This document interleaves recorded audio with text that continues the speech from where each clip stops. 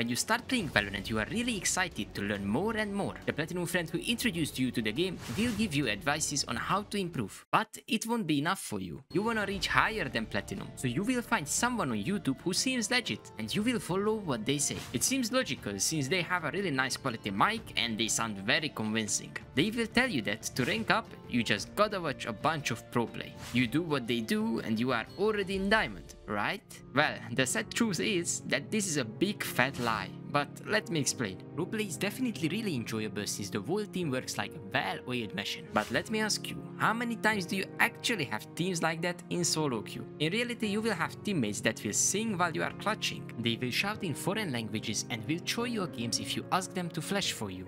As you can see, there is not much in common with pro play where everyone has the same goal and a committed mindset. In pro play, everything is planned. There are certain moments where they have to make their own decisions because the plan didn't work or the enemy did something unexpected. But most of the time they just follow what they are told to. They know when they have to push and who they have to eliminate. They don't want a top frag, they just want to win the game. In ranked play, people are really all over the place. But then what should you do? The solution is simple. You can improve your overall game if you watch high tier players in solo queue. Because in solo queue they are with 4 random dudes just like you. So they can't really rely on their teammates. Watching them will help you to understand how to deal with certain situations. Because they will have the singing or trolling teammates as well. It doesn't matter how high they are on the leaderboard. You can see in which moments they rotate, what calls they give and how they play around their teammates. This is free knowledge that you can implement into your own gameplay to get that desired rank.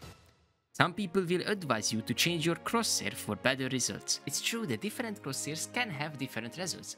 But to learn more about this topic, you should check out this video.